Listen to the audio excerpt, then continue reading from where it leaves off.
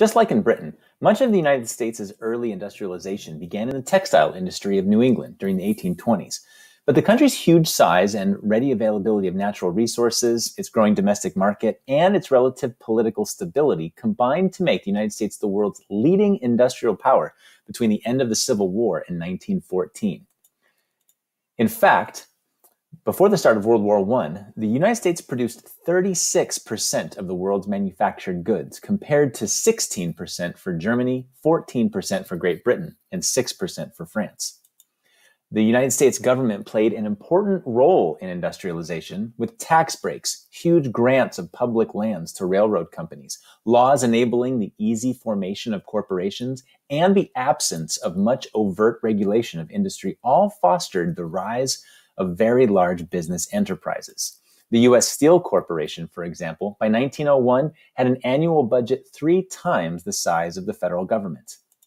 The United States also pioneered techniques of mass production, using interchangeable parts, the assembly line, and scientific management to produce goods for a mass market.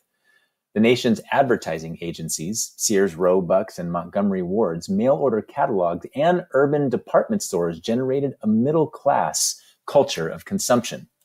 When the industrialist Henry Ford in the early 20th century began producing the Model T at a price that many American people could afford, he famously declared, "I am going to democratize the automobile." Self-made industrialists of fabulous wealth, such as Henry Ford, Andrew Carnegie, and John D. Rockefeller, became cultural heroes, widely admired as models of what anyone could achieve with daring and hard work in a land of endless opportunity.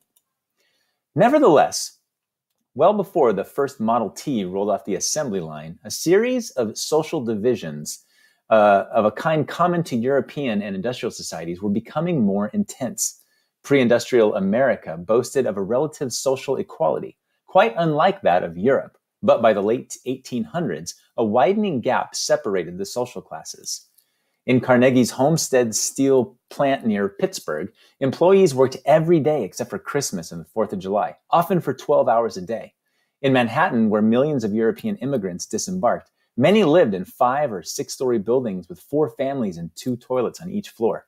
In every large city, such conditions prevailed close by mansions of elite neighborhoods. To some, this stark contrast went against the American ideals, while others saw it as a natural outcome of competition and survival of the fittest. As elsewhere, such conditions generated much labor protest, the formation of unions and strikes, sometimes leading to violence.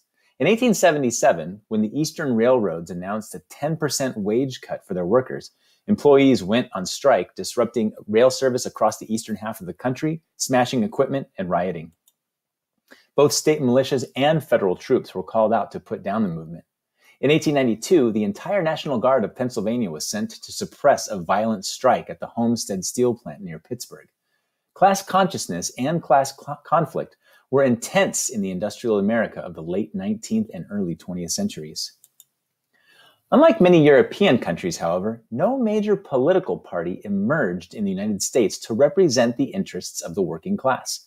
Nor did the ideas of socialism, and especially Marxism, appeal to American workers nearly as much as they did in Europe, perhaps because it went against the cultural heroism of people like Ford, Carnegie, and Rockefeller. At its high point, the Socialist Party of America got only 6% of the vote for its presidential candidate in the 1912 election, whereas socialists at the time held more seats in Germany's parliament than any other party. Even in the depths of the Great Depression of the 1930s, no major socialist movement emerged to champion American workers. So why was there such little political change? One reason was the relative conservatism of major American union organizations, especially the American Federation of Labor. Its focus on skilled workers excluded the more radical, unskilled laborers, and its refusal to align any party limited its influence in the political arena. Furthermore, the immense religious, ethnic, and racial divisions of the American society contrasted sharply with the more homogeneous populations of many European countries.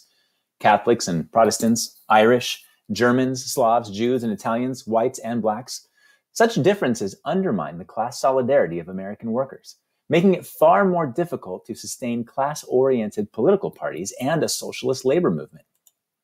Moreover, the country's remarkable economic growth generated, on average, a higher standard of living for American workers than their European counterparts experienced. Land was cheaper, and home ownership was more available. Workers with property generally found socialism less attractive than those without.